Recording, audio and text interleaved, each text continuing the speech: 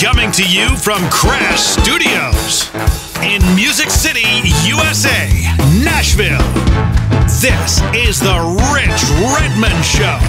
On this episode, drummer for Cher, Marilyn Manson, Foreigner, and many more, Jason Sutter. And now, Rich Redmond. What is up, everyone? Another episode of The Rich Redmond Show. As always, well, this is a new thing. We're coming from sunny Los Angeles, and my co-host, man about town, co-producer, longtime pal, Jim McCarthy, is joining us from Music City, USA. How you doing, pal? Yeah, stormy Spring Hill. Is it storming today? Where I'm hailing from. Yeah. Is it raining today? It's heat wave. We need some rain. Yeah. For sure. Sorry about the sunny and 70 over here. Well, you know. But hey, Jim, over the years, you've heard me talk about this guy. I've probably been friends with our next guest for probably a decade. We've been on each other's radar forever. And then in the last 5 years, we've become really fast friends. And he really needs no introduction. As a world-class drummer, he's played with the likes of Marilyn Manson, Smash Mouth, New York Dolls, Chris Cornell, Foreigner, to say the least. That's just the tip of the iceberg. My friend Jason Sutter, what's up, buddy? What's going on? How you guys doing? Thanks for having me. Yeah. Oh, yeah, of course, man. I recognize that patio. Now, Jim, if you've ever seen a picture of 50 drummers with a couple of musicians sprinkled in and maybe some fashion designers standing around a pool, it's usually Jason's backyard. That's awesome. We did have a blowout last year. It was a pretty amazing birthday soiree that took on a life of its own, I have to say. So I'll have to come out for the next one. You got to come out. How many weeks are in the year? What is it? 50? What is it? 52? Yes. So I think Sutter and I are like, I think we're like 54 week. We're like 54 weeks apart. That's right. Yeah, we're like 54 weeks apart. Almost a year, exactly. Yeah, man. So how you been handling this quarantine thing? Some people are, it's usually people are not in the middle. They're like, I hate it. I can't wait to get back to work. And other people are like, I'm reading all the books that are on my nightstand and I'm practicing and I'm doing yard work. How are you handling this? I'm doing lots of yard work, but I honestly, for me, I feel like, in a way I'm trying to be positive with everything. Obviously I was on, in the middle of on a tour with Cher, and we were actually at Ground Zero in Oklahoma City when this all went south. We were about a week into a 2-month tour, and when we came home, and then we were supposed to have a whole other batch of months at the end of the year, and that all just got let go with a few Vegas runs in there. So I'm trying to just be positive about the whole thing. I think that's really all you can do, and try to look at it as like a reset. Or, that's the most positive way I can look at it, is a chance to kind of take a break. Because like yourself, and probably a lot of musicians who are friends of ours, like you set yourself up to, if you can, be working all the time. And that's the optimum. And we've both been pretty lucky. You, me, Riley, a bunch of North Texas guys who were, careful what you wish for. We've been working nonstop. So for me to take a break like this, it's like a chance to, regroup and force myself to be home, which I'm rarely here. And so it's a chance to kind of enjoy it. Luckily, I'm in North Hollywood, California, which is really pretty and beautiful.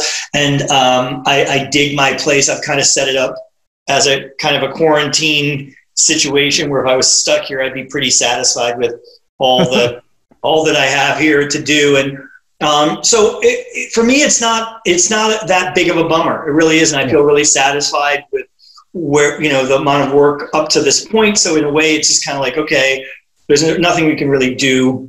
So I'm trying to be positive. There's nothing you can do about it. So I'm trying to be productive as I can here. And that doesn't really include playing drums as much because like I said, I feel like I was really satisfied with that part of my world right up until this all happened. So for me, I don't feel the need to run to a practice room because I've been kind of doing that my whole life to get to this point.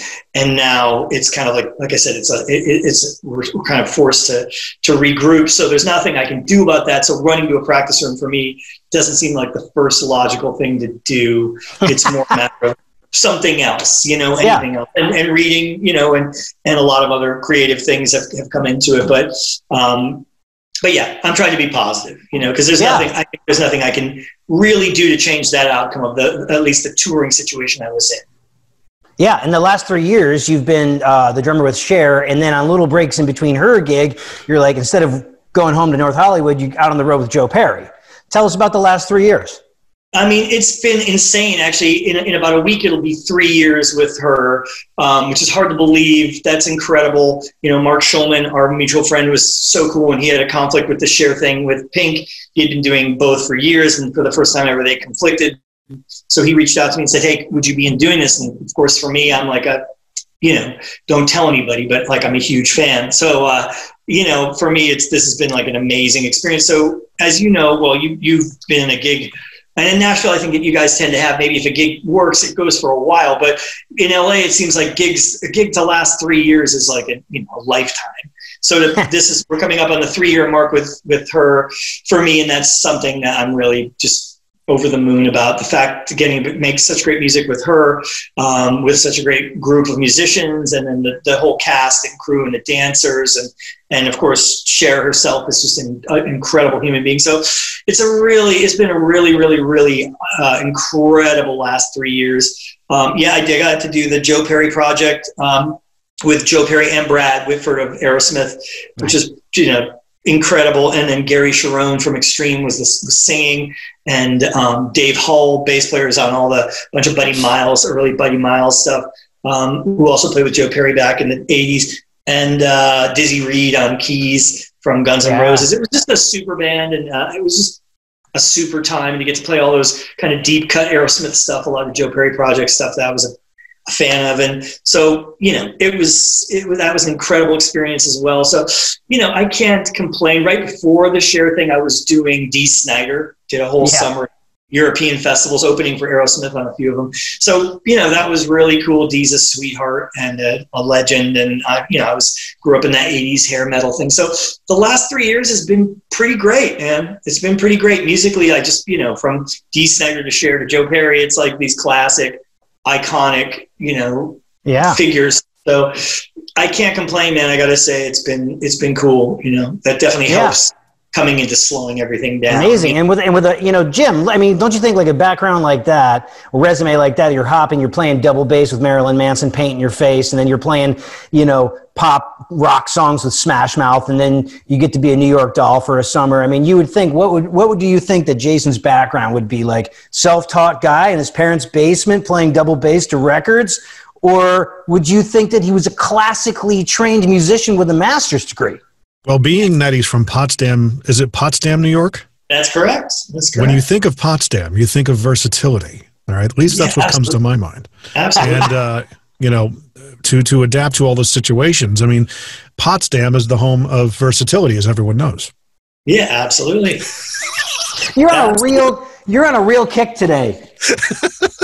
I was actually looking up, the different background, and that's my new. I bought some kazoos, man. I mean, actually, Potsdam, to be fair, it was a college town. There were 3 colleges there. So I actually, in a weird way, that is where all that kind of diversity did come from. I know you were joking, but it's a college town. My dad was a professor there, head of the art department at Potsdam State University. And there were 2 other colleges. So there were tons of bars, tons of bands. And this is in the 80s when I was kind of growing up. So I actually got to play when I was a senior, actually when I was a junior, I was playing in probably 5 different projects, and actually working on that whole diversifying and playing, putting myself in different situations, from a blues band with old cats with cigarettes hanging out of their mouth and yelling at you not to rush, to the college band playing with a bunch of seniors playing like Missing Persons and Joe, just different pop songs, I guess, Joe Jackson and things. And then from there to like a total cheesy pop band where I'm playing electronic Simmons, and we're playing like the Hooters or, the Outfit, that dances in like dive bars. So I was doing a bunch of different stuff. So it's pretty funny that is where actually a lot of, I think the original drum set diversity kind of stemmed from. And I was taking lessons. There was a great music school there with a great teacher named Jim Peterzak, who was my teacher since I was a little kid. And so he was friends with my father. So that worked out great because he ended up teaching Dave Weckl down the road and Vinny Colaiuta working on his hands a little bit. So I got to have that kind of a magnitude educator early on. So yeah, you got that. You got that early on, Jason. It's almost like you're. There's certain guys that are destined for greatness. You probably had a 5 to 10 year jump on your other colleagues because not only were you getting all the rudimental training and all the technical things that you would need to succeed at a collegiate level and in life, but you were getting all this experience in the trenches. And there's so many people that have one or the other, but when you can marry those things, it's a really incredible thing. Yeah, it was incredible. It was really, when I got to college, I had played for about 5 years straight gigging. I was negotiating contracts. I was negotiating personalities from this guy to that guy and knowing when to speak up and when to sit in the back and be quiet and all by the time I was 17. So by the time I got to college, it was like, okay, now I'm going to put all the drum set stuff on the side and I'm going to go big on the, drum line and marimba and timpani. And I really thought like, okay, so I really didn't play any drum set in college, hardly at all. I didn't gig on the side. I was playing drum set in jazz bands, like we were doing that, but I wasn't gigging out because I already kind of felt like I had done a lot of that. And that's great. And, it's so funny as we talk about that North Texas connection of like me, you, Jim Riley from the Rascal Flats, your Luke Adamses and your Blair Cintas and all the guys, the Adam Gusts, all these guys that are in LA that came out here to make their fame and fortune, or they went to Nashville to make their fame and fortune. And the commonality with all those things is music education and the fact that we're a product of music education. And Jim and I always like to mention and thank our sponsor of the show, the School of Rock. So, Jason, imagine at that age being able to go and like academically be in a curriculum, at 5 years old, these kids from 5 to 18 are playing in groups and they're learning songs and they're learning bass and guitar and drums and how to sing and how to front a band. Most importantly, they're learning life skills about how to work together, how to show up on time, how to set goals, how to take direction. And for the parents out there that want to get their kids involved with the School of Rock, there's 250 locations, but in Nashville, we have two of the best. It's Angie and Kelly McCray, my friends. I've known them for a decade. Jim, what's the email addresses if those parents want to get their kids involved? Nashville at schoolofrock.com and Franklin at schoolofrock.com. And tell them that all three of us sent you and you will have a great, great time. And I know they're socially distancing. They're getting in a room. The kids are putting on their masks. They're sanitizing and they're playing the Trogs and they're playing the Hooters. They're playing all the stuff, all the bands, the Stones, the Beatles, the Rolling Stones. Did you ever play behind sneeze guards, Jason? Yes. For the chick singer? I've only had to do it once. It was one of the worst experiences of my life, but I know some dudes, their whole career, that's what they do, or some singers. I know that you can do partial ones. I've seen, like certain cats were just the cymbals, but when I was playing with Chris Cornell, he put out kind of a record that was produced by Timberland. There was a lot of hip hop elements. And I don't know why, maybe we moved the stage set around. I think instead of maybe behind him, I was off to the side. And for some reason, somebody thought it would be a good idea. And I don't even know who, because I don't think it was actually him. But I did end up doing, I think, a month and a half or 2 months of touring with a full. And a lot of people don't realize when you're doing that, first of all, there's no air flow. So it's kind of this stagnant feeling. And then second of all, it sounds different. The sound bounces off. So normally the beauty of an acoustic drum that resonates in that beautiful hall that you're playing in kind of comes back to your ears and you get this full feeling. It just stops right in front of you. And so no matter what you do to tune your gear, so it's a pretty brutal experience. I don't know if you've ever had to do it, but yeah, it was. But luckily, we were playing some gigs I remember playing in Canada and people had signs that was let him out or tear down the wall. That's awesome. My people were, I never stressed that I hated it because I can go with the flow and I thought, I'll try this out, but it was awful. And I remember one day Chris turned around and said, yeah, let's lose that thing. And that was it. So yeah, it was a short-lived experience, but I can say I survived. I did it. Nice. Then now, growing up in New York, did you ever get down to the city at all occasionally? All the time. In fact, I have a great photograph of me, which is no longer there, at Manny's Drum Shop. I think it's on 48. And all those great drum shops, maybe a lot of people didn't grow up in that area, but in New York, there was a whole street of music stores, and there would be like the main music store, and then upstairs was the drum shop.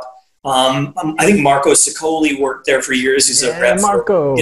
Yeah. So, but he was there for years, and you talk to cats who were from New York, and they would go in and hang with Marco before, and now they're professional drummers, and we kind of joke about how that felt because it was this mega music store compared to where we were from. Oh my gosh. And so I did get down there a lot, and that was always fun. But it was also just an energy. My father was a sculptor, so at a really young age, I mean, I have pictures of me and my twin sister, like Super 8 videos of the two of us on the street corner when we're like 2 or 3. It looks like a Scorsese 70s film, like the grainy and the car. It's like Taxi Driver looking, So my earliest memories were New York, and it was not pretty, but it was really exciting.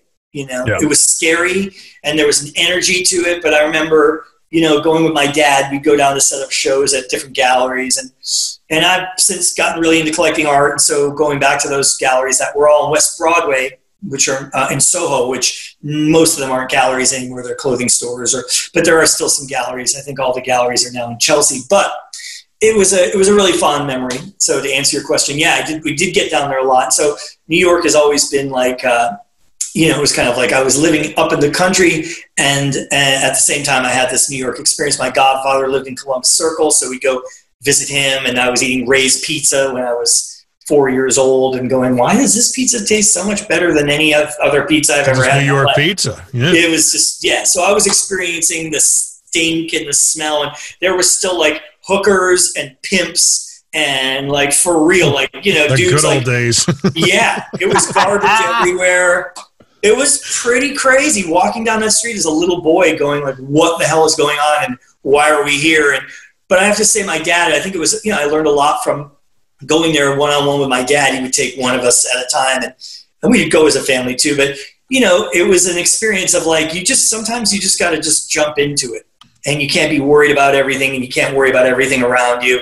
You got to just, live life. And that was the lesson I learned from that experience of, instead of being freaked out by everything, I just kind of embraced it and became part of the scene rather than outside looking in. I felt like eventually this is my New York City, and I'm part of this, and then that any fear or confusion. And honestly, I think that has helped me relocate and become a musician, where you move to a new area and eventually you say, I'm part of this scene now. I'm not outside looking in.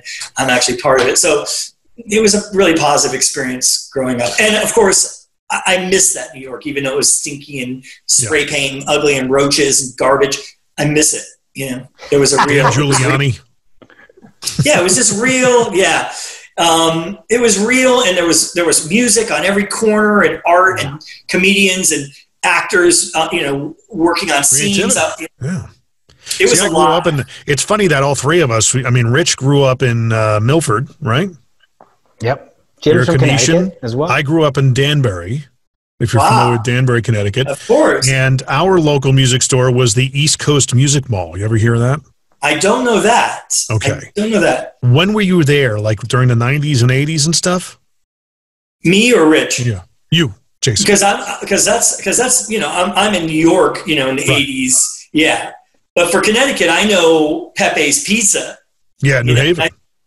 That's what I think of when I think of pizza. I don't know about music stores, but I know the pizza scene there is pretty incredible. Oh, yeah. Well, that had to be pretty cool, Jason, that you had like a very kind of forward-thinking, creative, artistic father that was like just kind of threw you into the deep end of the pool, and that probably wasn't discouraging you from going into the arts, because he was in the arts, and he kind of seemed like he straddled the line between education, art, and commerce. But what about your mom? Was she a homemaker? What did she do? What did your mom do? She was a nurse. She was a nurse. My mom too. Yeah. But there was definitely a big creative scene, and everybody was very welcome to be part of that scene. And there was a lot of really artistic, cool music, cool characters. Like, it was a really open, free, academic, and, kind of just a really, really, I think it was a really positive environment to be as a musician, and yeah, my dad was super, he wanted to be a sculptor and be famous in New York. And I think, he could he could relate, so he was very supportive. Yes, for sure. Yeah.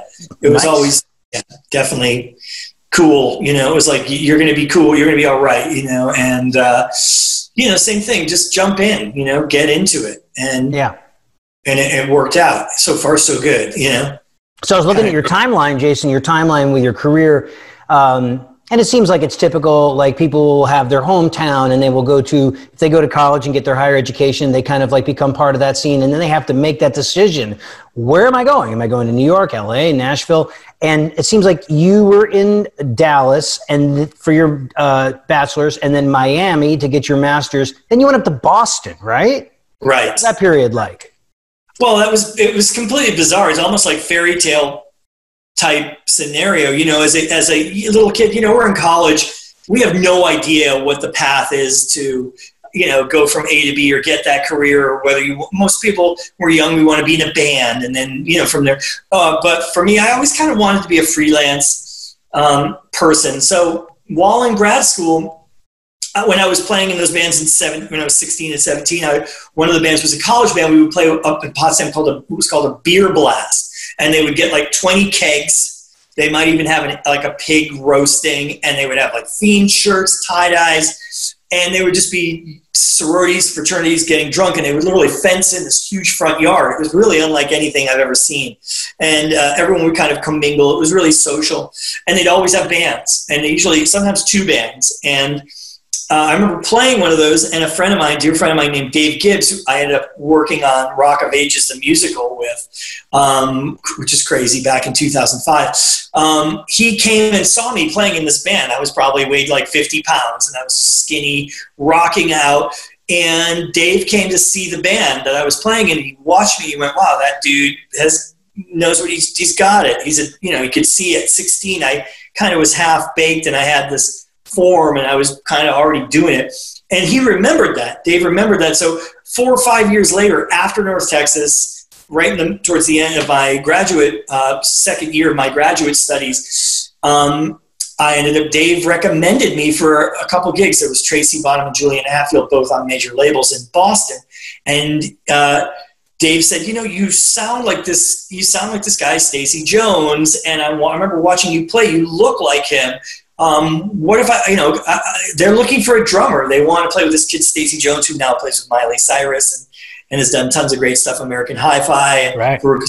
Anyway, long story short, he said, you play like Stacey. If you came to Boston, you'd probably get one of these gigs. And so I flew up there, thanks to those guys. The management for both those guys brought me up. Audition, I ended up getting the gig, which right out of college, it's kind of things you dream about, And I had to make a decision. Do I finish my master's recital and get my master's degree, or do I go rock while I'm being called to do it? So I chose the latter, went up to Boston, played with Juliana, got in a tour bus, my first tour, I was literally playing on Conan O'Brien, which at the time in 1995, Conan O'Brien was like the biggest thing in the world, as far as his shows. So I'm literally going from practicing my timpani and my marimba, playing in the big band, the CJB at Miami, to literally 2 weeks later, all the kids, Kevin Stevens, one of our buddy drummers, just sent me a picture of, there was a huge party going on at Miami, and these kids are all watching me play on Conan O'Brien. They had like a party for one of their buddies, me, to watch me playing on late night TV, which is just bizarre, the thought of that, to go from literally in a practice room at college to literally being on Conan O'Brien playing for like 7 million people or more viewers. So it was a really unusual, crazy transition, And then from the Juliana Hatfield gig, I ended up getting a gig with a band called Jack Drag, where we signed a publishing deal, signed a record deal with A&M Records, and put a record out, which was a really satisfying thing. So right out of college, I got a lot of really cool experiences. Yeah. It was pretty amazing, Yeah, I remember when I was 17, man, I couldn't even wash my damn underwear, buddy. I was just, I was just like in El Paso. My mom took care of everything, was in practicing, and I was like, went to college. I was like, man, I got to figure out how to live, do all this stuff. You know what I mean? Which nobody ever tells us how to do that. I was talking to Kevin Stevens, who, our mutual friend, who I was at Miami. Nobody in college as musicians, I think there was a blind optimism. We were optimistic that we were going to become rock stars somehow, right? We knew that would happen somehow in our mind because we had Modern Drummer magazine, and that said, like, if they can do it, you just got to follow their path and you can do it, right? Right. That was a naivete that kind of, thank God we had that. Whereas now young players, I think, are all like trying to, much more educated on how to network and how to work thanks to the internet. So it's kind of an interesting thing, but I guess I just think back to it, nobody ever told you what to do. There was no one telling you where to go or what to do. Do you go to LA? Do you go to New York? Nobody ever told you that. You just kind of like were expected to just figure that out, which is scary, where you are planted. Yeah. It's definitely like there is no blueprint, But yeah, I mean, and back in the day, we couldn't even you can use the internet now to kind of crack a door, and then you could use it to actually, create that synergy to actually meet someone in real life. But back in those days, we just had to blindly crash parties and give people our demos and go to auditions and free gigs and hope that it all worked somehow. It's amazing that we got gigs at all. You know what I mean? Like when I think about that was our system, like what? Like it was a shot in the dark, but at least we're really emphasizing that human connection. You know what I like to think of? I look at like a resume like yours and the diversity, and I'm thinking to myself, what are the rules we talk to kids that want to be successful, the next generation, and we talk about dressing well. Be the first one there, be the last one to leave, have a firm handshake, look people in the eyes, be over-prepared, be able to take direction, play well. Those are all a given. But something tells me along the way that you figured out what is the deal in dealing with a Marilyn Manson? What is the deal in dealing with the front man for Smash Mouth? What is the deal with filling in someone else's chair in the New York Dolls when someone was sitting in the chair just right before you, right? You have to learn these things pretty quickly. And how to exist in those microcosms. Honestly, there's a bunch of ways I've watched different people handle situations that are professional. And you got to remember, I joked that, say a gig in your case, and we've talked about it, where you're playing with one artist for over 20 years, right? Which is mind-blowing to me. I just said, I did 3 years with Cher, and that's, insane. But the navigation of that is very unique. You have to, you guys really know how everybody works. But in my case, so often, I joke about, it's not just playing drums. It's not just learning the music. It's not being consistent and playing the parts right and looking right, all the things you said. But also, every gig I do, I have to start brand new. When I come into the Joe Perry project, I'm literally, and I joke about it, I call it meeting the parents.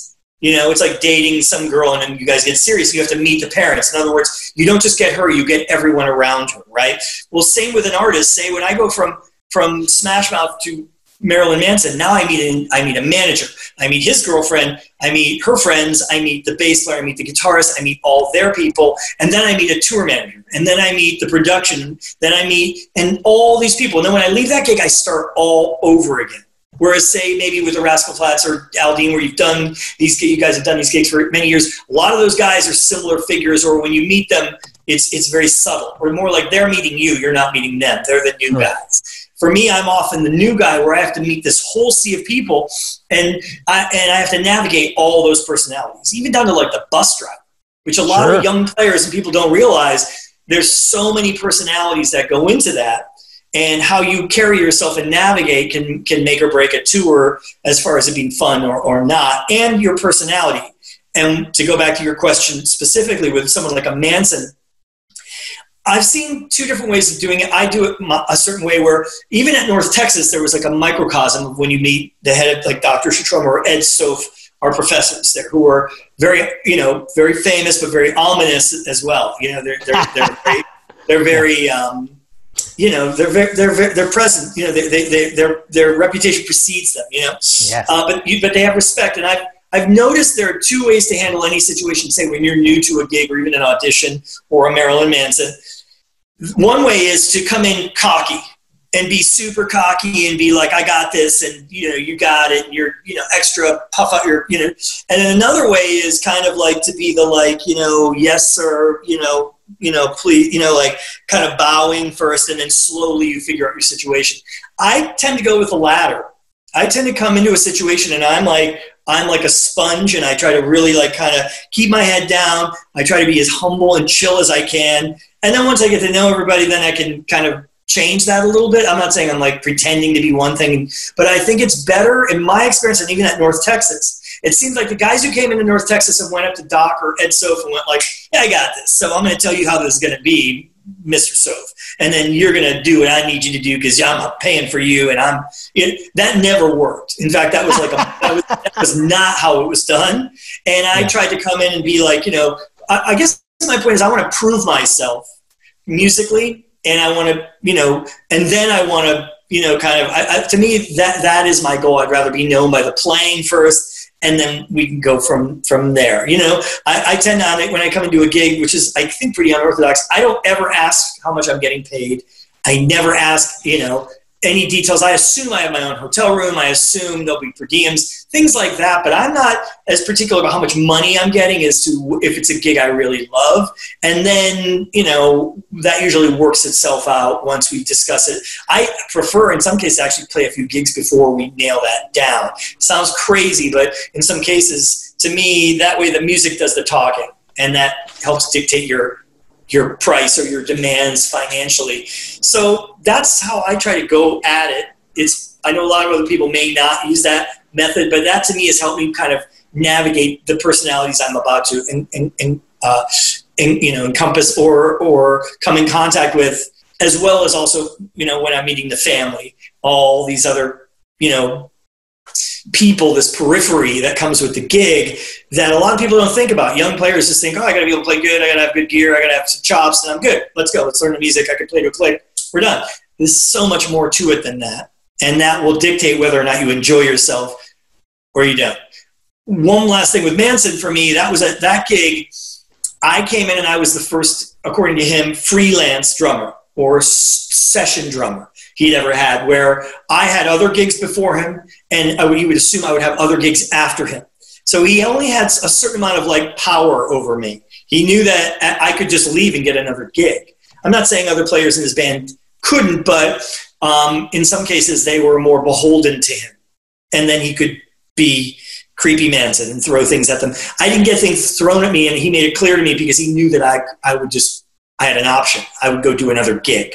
So that helped me in that. And also I feel like, I feel like that attitude kept me kind of safe, kept me kind of alpha. That's Manson right there. He's calling. We're going back to work. Yeah. He said, "Hey, I'm not gonna throw any microphones at you. Well, we're good. You don't have to play." Yeah, I mean, the drums weren't safe. The drums were destroyed nightly, but the manager was a great manager, and he bought my drum set from me right away. And I started calling Ludwig and saying, "Hey, you need to send me extra bass drums, extra rack toms, because they were just getting punted off the stage or smashed with microphone stands." And that's crazy. So, yeah, that kind of happened, which to me was fun, man. I embraced all that shit because it was so rock and roll. It was such a spectacle. Some shows he'd come out and be so high, he would just fall to his knees at the end, like midway through, and just start throwing up. And it was it. We'd keep playing, and he'd keep throwing up. Eventually, they'd drag him off stage. It was like, and that was a satisfying show for a lot of the audience. That was okay because they knew that they wanted a certain amount of chaos, which you would never get with your average band. So wait a minute. Was there some shows that he came out and he threw up and there was no show? No, I mean, but there was definitely, like, you can see clips of it where we're playing in the middle of a song and he kind of starts, like, throwing up and literally doesn't, like, can't stop. Like, and we're still playing. We start the song. He sings, like, a verse and then literally throws up through half the song, and then we literally play the rest while they pull him off stage. Like, there were many spectacles like that where the chaos was part of the show and the audience expected a certain amount of that. So to me, in a way, it was like reminiscent of, say, like 70s rock shows, like maybe where Steve Tyler would come out and sing 3 tunes and then like pass out, And it was still, but it was rock and roll, you know what I mean? Where you'd never have that with other gigs. So there was an element to that chaos was actually really fun. That, there was something about it where I can definitely say, like, I'm probably never going to do anything that more rock than that. And it was at a great time in my career where I was still able to enjoy it. But I probably wouldn't want to do it again at this point. I'm Manson Unplugged. Oh my God. Yeah, you guys probably never did any acoustic shows with him. No, that did not happen. But that would be hilarious, though. I joke each one of those gigs is like it's like another degree. Like I have a degree in heavy metal from Marilyn Manson, and I have a degree in so each one of these gigs to me is like another little experience that I can kind of throw in and that was a physicality, double bass, and certain type of playing, a lot of triggers, things that I hadn't done a lot of before. So for me, that was an experience where I learned. I kind of had a whole new bag of tricks after that. And also for me, it was a challenge. So like my mantra was to stay on the bull, like when you get into like a bar and you get on the mechanical bull and, it's like, you just stay on that bull. That was my goal. No matter what he threw at me, literally or figuratively, no matter what experience, that I could be professional enough that I could keep the gig. And that was my goal. And when it ended, it was like, there was like a little moment of triumph. Like I did it. I stayed on the gig. He didn't fire me. I didn't quit because people were getting fired and quitting all over the place, And I was just like, I'm going to stay on this bull. I'm going to make it. And that was a 2-year gig, which for him, that's like, that's like 10 years, So yeah. Yeah. Took about 8 years off my life, but hey, I made it. Exactly. Woo! Amazing. Would he start like just throwing up and halfway through the show or just towards the end? It varied. I mean, anything could happen. And, it was like war. Things were flying around the stage. You'd be playing and you'd hear this smash of a cymbal and I'd look up and he'd be on like these crazy stilts and he'd have these huge like extended crutches and he'd just be smashing my cymbals while I'm playing and the crutches coming within like inches of my face. And, it's like it was like war. Yeah. And, he had a quick change area where he'd go quick change and the drums were here and the quick change was like right behind me and he'd go in and the girls would change his makeup and put on the mask or the Pope outfit or whatever the hell, right?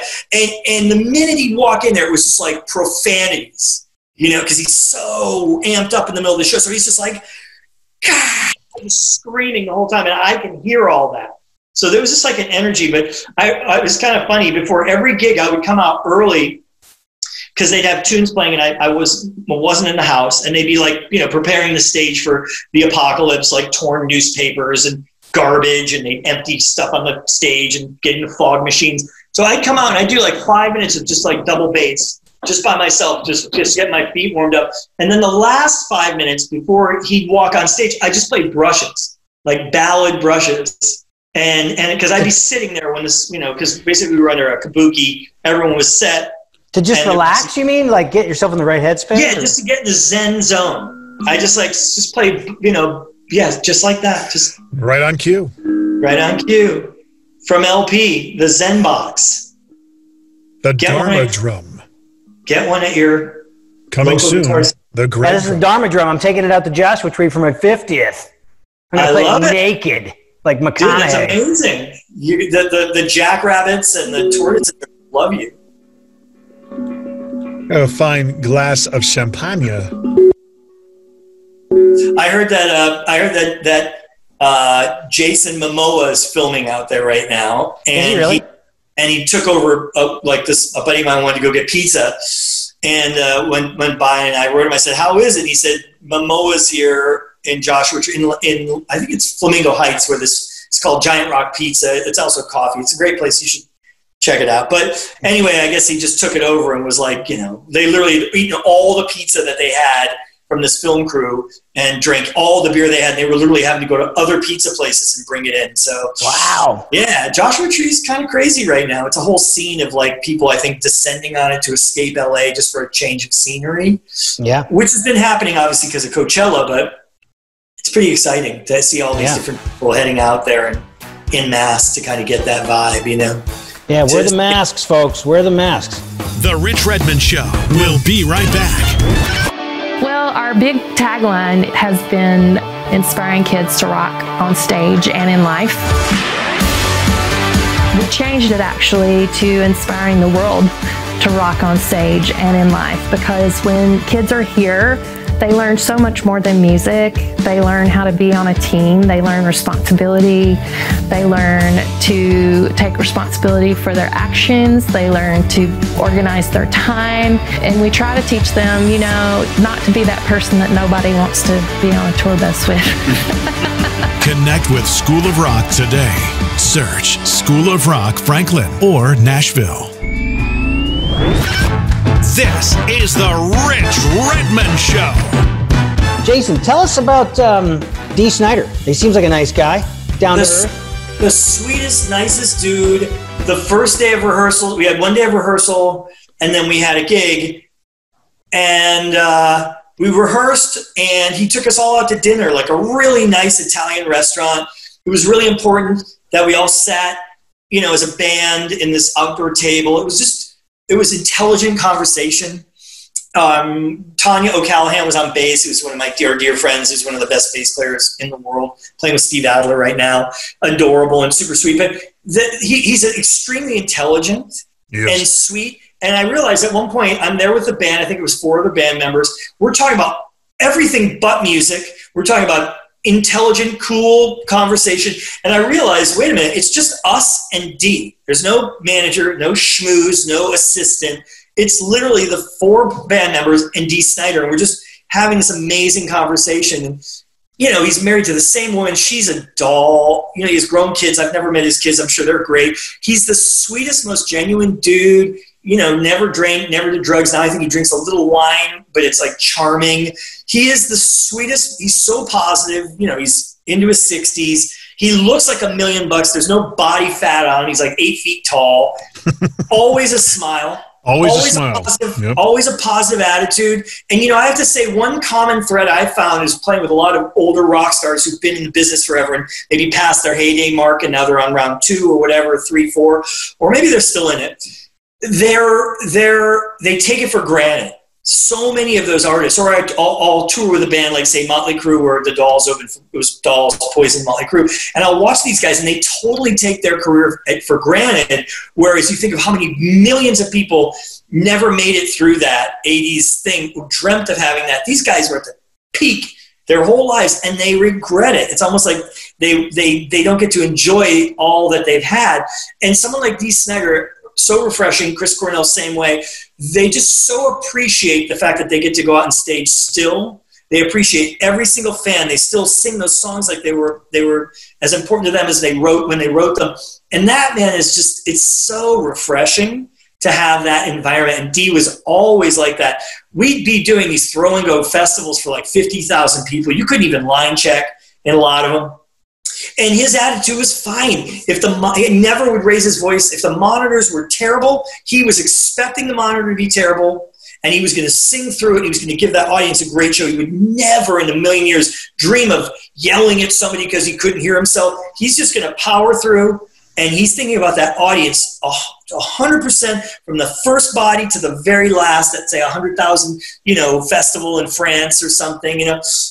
It was inspiring, man. He was a really, really sweet cat and like a very family-oriented, treated us like family. Nice. Great singer. I just can't say enough great shit about him. I really can't. I mean, that's awesome. He's that cool. He's that good of a dude. And he, you know, he like someone like Joe Perry. They treat you like they're lucky to be playing with you. That's awesome. That's like, holy shit, that's professional.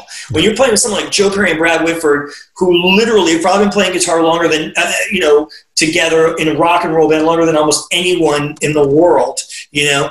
And these guys are this tour de force team with this band that's changed their lives numerous decades and numerous eras. And those cats literally were so humble, and I swear always made it known that they felt the appreciation.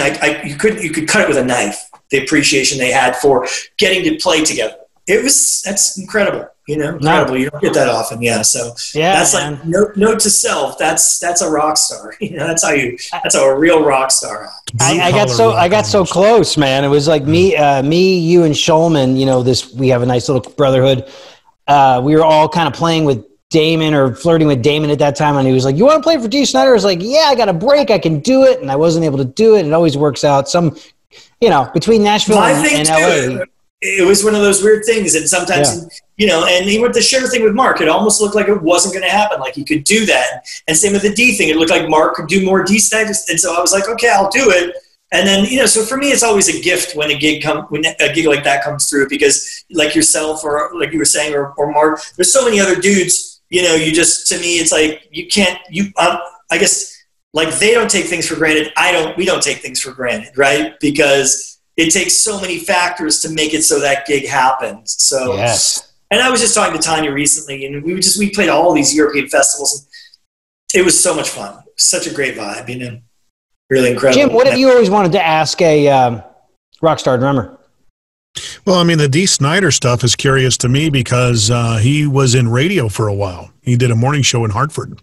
Yeah, that's right. I heard a lot of great things, similar things to what Jason is saying, especially the smile. A friend of mine worked with him, and he says he just smiles all the time.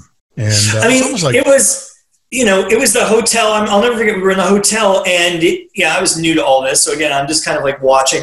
And Dee said, hey, we're going to go get food. We met in the lobby. And then the restaurant's like, we're in South Beach in Miami, where we're playing this private party with some other band, maybe Slaughter or something. And we had to walk like a good 5 city blocks down South Beach. You know, I don't know what road that was, but like a long way. Popular people. It's hustling, bustling. It's a Friday or Saturday night. And Dee Snider is like 7 feet tall, blonde hair. He's totally identifiable. And we're walking down the street, and every single person that walks by him, every car knew him and would say, hey, Dee, like they knew him. And he'd shake their hand, keep moving, shake their hand, stop for a picture, keep moving. It was very gracious. You know, it was really interesting. I was like, wow, this dude, like, he's so undeniable. It's like a lion walking down Main Street. You know, you don't miss it, you know. That you can pet. Yeah. Stay hungry. He doesn't bite.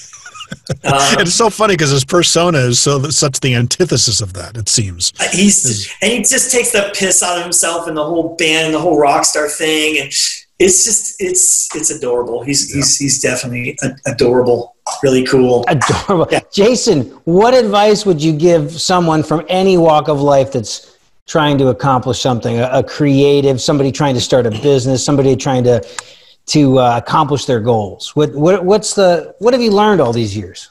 Well, I mean, for me, man, it's definitely tenacity. You know, it's like anything. The longer you stick around, the better your odds. If you split if you come to LA and you say, I'm going to give myself 5 years in LA, then there's a good chance you're already cutting yourself off at the knees. You really got to say, if it takes 20 years, I'm sticking this out. And I found that. I've watched it with so many other areas of not just music, but all the arts. The people who really stick with it, who dedicate their whole being to whatever the art form is, whether it's being a writer, a painter, a musician, the people who dedicate themselves and really commit, they're the ones who I see, you know, are the most successful. And that's you, me, and all of our buddies from college.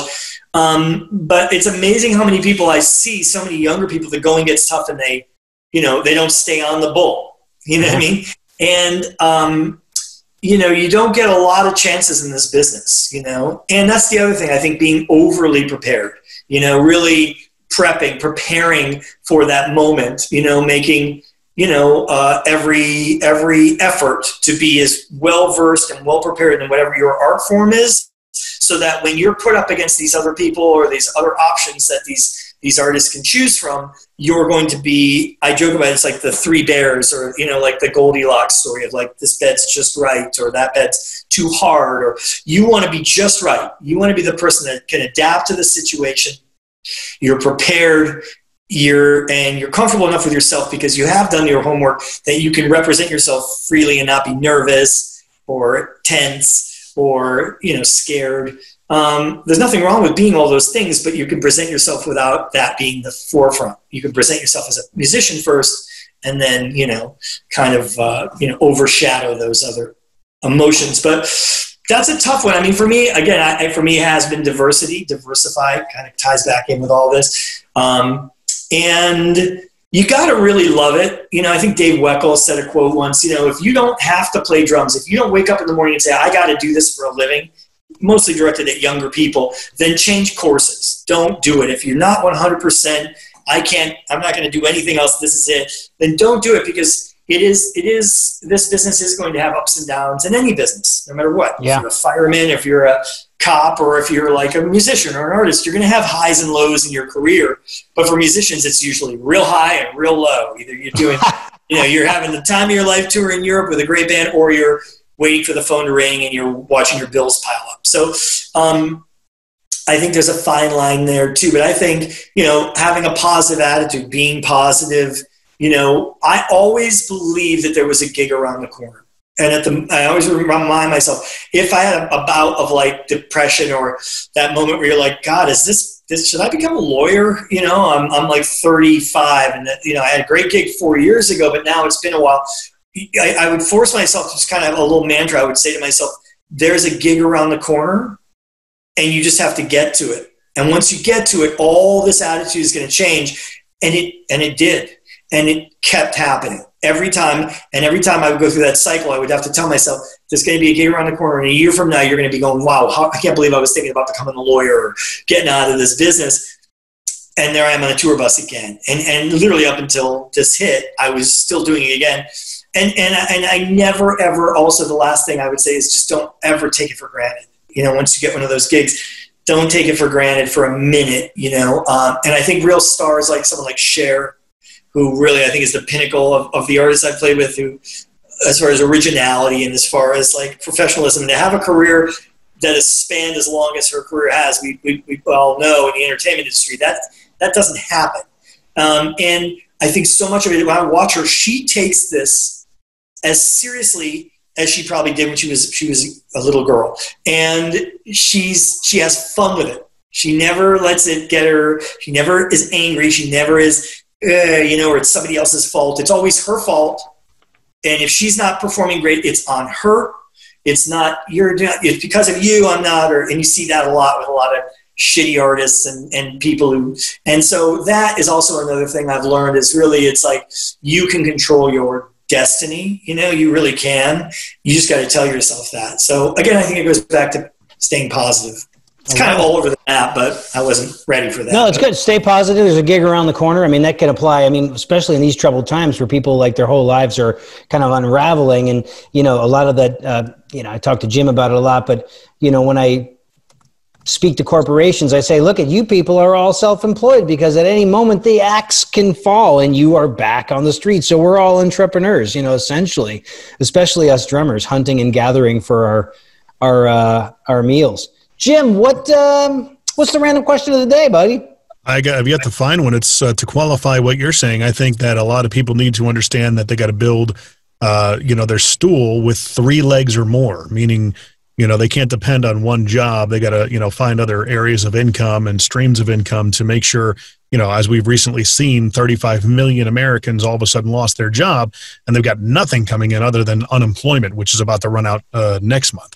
So that's something to really consider in this day and age. That's a whole other topic, what you're talking about, which I agree wholeheartedly. I mean, for me, I love a lot of other things than just drums too, So to me, it's exciting to do other avenues that also can be, earn revenue. But it's amazing. I remember having coffee with a buddy of mine and I was going over like diversifying as a career, not just being a musician, but being a musician, being involved in many other facets of money making. And I remember just talking to the guy, he's like, man, I wish I could, but honestly, I just play drums. That's it. That's all I want to do. And I just thought that was interesting because for me, drumming is a very important part of my life. But I also really enjoy doing a lot of other things, and I've tried to study a lot of other things and I'm constantly learning. And so to me, going with what you're saying, Jim, is having multiple, that also leads to having other methods you could call it insurance, but other methods of acquiring money, and other areas where you have business acumen that can help kind of provide if you're in this, if one of your income streams suddenly dries up, Yeah. I'm friends with a lot of teachers on Facebook and they're all, they're trying to figure out and navigate how it's going to look for them going back to school now. A lot of them don't want to go back to school. Excuse me. I wouldn't want to go. I mean, I was a substitute teacher when I was trying to make it in Nashville. So I'd play at the clubs till 3 a.m.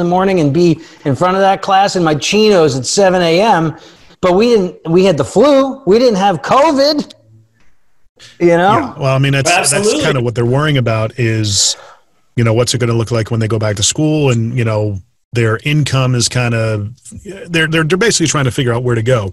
And a lot of the, you know, it's like there's an opportunity to be explored here, that if more and more people are teaching and wanting to stay home with the kids, tutorship, I mean, there's a whole bunch of opportunities to be explored that they're just not thinking that way, you know? Right. So there's no question it's going to change a lot of things, how business is done, you know, obviously, you know, touring, you know, what will come back first? Will it be clubs? Will it be arenas? You know, it's kind of mind bending, you know, it's kind of crazy to think about, but like I said, for now, I'm not racking my brain too hard because I don't think that doesn't fall under my job description as far as trying to figure out how to get this back.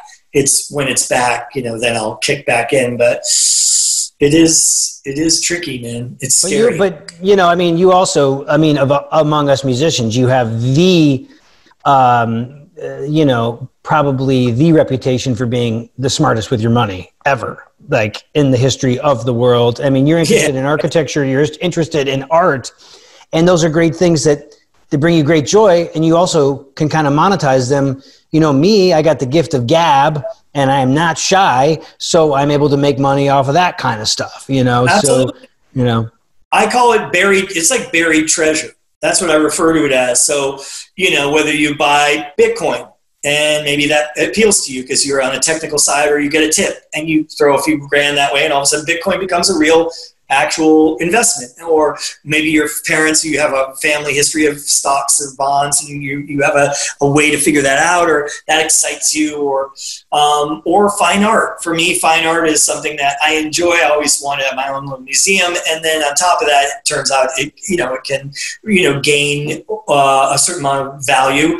And so to me, it could be musical gear too. You know, I just sold a bunch of snare drums I had that I collected over the years. And, you know, I paid for them. You know, a lot of these drums are rare handmade drums. And, you know, I wanted to support certain artisans and support it, you know. But then now I'm realizing, you know what, I haven't played these drums in years. Now's a good time to get rid of them. It's like buried treasure. I invested in them. They made a little more money. I let them go now that I'm not working right now. A lot of gear that I just don't need. And so to me, that's like a small example of buried treasure. And then the other thing is buying homes, which excites me. And I thought, you know, I got to have a backup, like what Jim was saying, you know, some other income source. And for me, I wanted that passive income of rental properties. And so, you know, bought in Nashville in 13 years ago, in 2007, in July, literally like 2 weeks ago, like 13 years ago, in East Nashville, that nobody was looking at, nobody cared about it. And, so to me, that's more buried treasure. You know, I bought that place when nobody was looking, and I just did it in Joshua Tree. And that excites me to kind of try to find these places that are on the precipice of going and getting there before everyone else does. And so that's exciting to me. I enjoy the process of real estate. I have a real estate license. I've sold a bunch of houses to a bunch of drummers that you guys know. And it's very satisfying, you know, to be able to help. But really what it's about is to know about houses and to be able to help musicians, because so many musicians, it's such a big purchase for everybody. But for musicians, and I think musicians sometimes really can't wrap their head around, how do I make this work? So for me, whether I'm making a commission in LA where I'm licensed in California, or helping people relocate to Nashville, which I've done a bunch, or other places in the world, it's helpful. It's helpful to have that knowledge, but it's satisfying to see musicians make those smart plays, because as a musician, you need a certain amount of stability in a home. At least in the last, I mean, for all of history, it's been a pretty stabilizing. Yeah, fact. man, it's so nice. Jim and I usually record at the house that Drums built in Brentwood, Tennessee, and it's like what? It's bought crazy. This with drums and it's insane. Paradiddles. It's insane to think about, you know. So for me, that's a very satisfying feeling. I know what you're talking about, you know, like you bought a home by playing drums, and you know, you think, wait a minute, how do you do that? You know, nobody told us about that stuff when we were young and growing up. And so to me, that's sexy. That's exciting. You know, a new roof. This is the closet that voiceover built. Yeah, that's right. There, that's right. Well, Jim's got that sexy voice. He's got the Monster Trucks voice, and you know what? Sutter, they don't tell us about that. I mean, it's like everybody wants you to get your songo down and your extreme bop ride cymbal and your one-handed roll and soloing against clave, but we're doing such a disservice to not let them know, like, this is the reality of what's going to have to happen after you get out of these hallowed halls. There should be I agree. on that.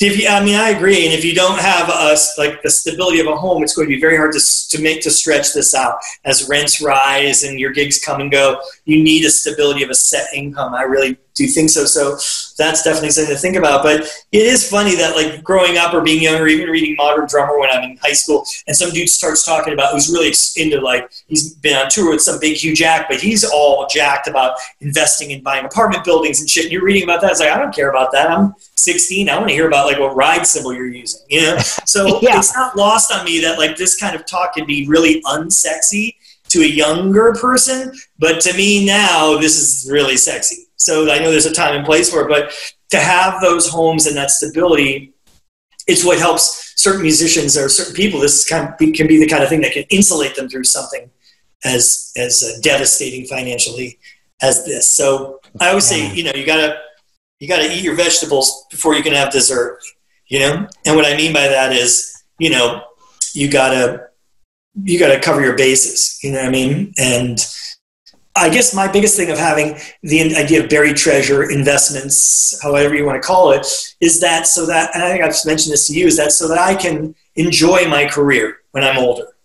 And what I mean by that is I don't want to be the dude who had a great career, played all these great gigs that were so satisfying at the moment, it was awesome, but I didn't save any of it, spent it all on whatever, it's gone, and now I'm in my mid-60s, I can barely pay my rent, I can't afford groceries, I'm miserable, and I'm out of my prime.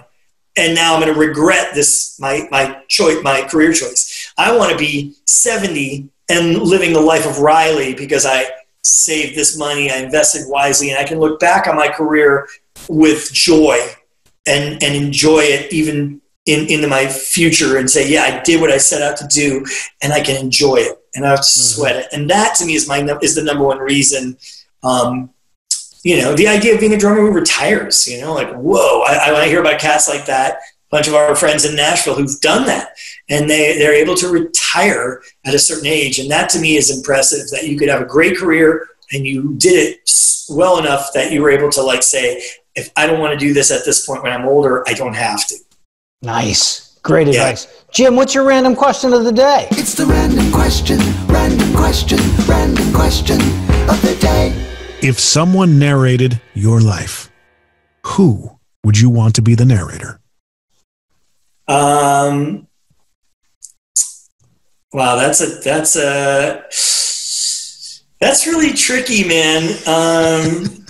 As a great voice is David Sedaris. I don't know if you ever listened to his books on tape. That's pretty good. It's kind of like a playful, ridiculous, slightly half joking. What about Sam Elliott? Beef, it's what's for dinner. Beef. Well, I mean, if you were going to go that extreme, then you have like the James Earl Jones or, honestly, I think you probably couldn't do better than, what's his name? Oh, man, I'm spacing it. Sesame Street actor who's been in everything. Frank Oz. No. I thought that would be pretty good too. It'd be Fozzie Bear. Morgan Freeman. Freeman. The voice of God, yeah. It's pretty great. He does a lot of documentaries. So That's Jim, right, he does. Back to the trenches for us. Jim's a professional voiceover artist, and I'm a voiceover artist in training. So but we got work to do, Jim. I mean, you guys, who knows? You got to earn my trust in order for me to say I would want you to basically be the voice of my. Exactly. You got to be sold on my elocution. Exactly. Jason sits down to regretfully get on a podcast. Jason, so for people, do you like to be found? I know you have a website. Is it Jason Sutter Drums or Jason Sutter? JasonSutter.com. JasonSutter.com. You can reach out and say, hey man, I had a question about whatever. I just gave a lesson to a kid in London who's real sweet. He's an orchestral percussionist, and he wanted to talk brushes, and he just was able to reach out and say, hey, let's do a Skype lesson. So that's the best way if you wanted to do a connection or had a question or want to do a lesson or something via Zoom or Skype just jasonsutter.com, and you can go to, send a request. I love it. And support Jason with his Regal Tip signature brushes. They're awesome. Killer brushes. And you have some mallets. I got some mallets too. They're both blue, so they're pretty identifiable. But I gotta say, I use the hell out of both those implements with the share gig. It's pretty great. So it's fun at this point to, if there isn't something that's out there, to create something, to be able to, feel the confidence to say, hey, I've tried everything and this doesn't exist. And, I think this would help me get to another level musically. So I'm having fun with that. Looking at your website and your kit overview, it looks like you've put the kit together that I've dreamed about when I was 12. I'm not sure which kit, but if it's the giant Octopus. Yeah, man. I mean, that came from necessity, to be honest. It sounds funny, but Hal Blaine recorded all those early Sonny and Cher records, and he had that giant kit that he had set up just so he could do any session, any sound he needed. So it really kind of came from that. And it's funny, Willie Ornelius did the gig early in the 70s, and he had a big black Octopus kit that said Sonny and Cher on each bass drum head. Wow. So I thought, wouldn't that be cool? And I had a few concert toms, and I thought, what, if I had a full kit, we're playing arenas, soundman can control it, could be vintage sounding when I needed it, and depending on where I was playing in the kit, be more modern. And then, of course, I have an electronic Roland kit for all the dance numbers. So I have to say, it really served its purpose as a necessity, but also it was like getting to ride like the unicorn. Getting to lasso the one that, when I was a little boy, that catalog, and the idea of getting to play that kit and actually getting to play it in front of a lot of people, mic'd really well in a very professional setting. It'd be one thing to have it in your Genesis cover band at some bar on the weekend with 8 people in front of you. So, but to actually have it be in a very real situation, but that was a process, man. I got to give Ludwig Drums credit for building it to the exact vintage specs. Uli Salazar and I got together and went back and made sure everything was done to spec. I got to say, I got my cake and I was able to eat it too on this gig for sure. So do you get to go? So I would be totally comfortable going, after one practice session going, right? But are you doing a lot of that stuff? Tons. And Jeff Porcaro did the gig in the mid-'70s too. There's a great live in Vegas with Jeff Porcaro and I think the keyboard player from Toto as well. And he's got all concert toms, and he's just going for it, but the fills are like these long fills, half breed, and, like these ridiculous fills that, I had an 8 and a 10 concert tom, and those sounded so great. And when I went to the regular double-headed toms, it just lost the magic. So I figured, why not just get more of them? All headless. Yeah. You don't come across too many 6-inch toms these days. I'll tell you what, it takes a lot of aim. You're spotting. I'm over here and I got a thing, and I have to be looking. I'm getting ready for it, and you can't. Dude, I would be tightening up my butt cheeks so much. And whenever I do these Neil Peart benefits or whatever, and there's just those 2 micro toms over here, and then maybe 3 here, and then 2 here, it's just all right, here we go. And when you do that, and they're that small, and you're getting bigger, you have to space out. It's like trying not to hit rims. And not to mention just playing the gig, literally my upper body from being stretched out from a ride cymbal to it was amazing. The upper body, development that I felt like the strain from playing this kit, plus all those dancers. I can't wait to do some sort of a gig someday with tons of sexy dancers, because I think I did one time in Branson on the Pam Tillis gig when I was behind the sneeze guard. We had a couple of dancers and I thought it was great, but I think the dancers on the Cher gig are probably much better. They're so incredible and they're so inspiring, and as human beings, they're also really great.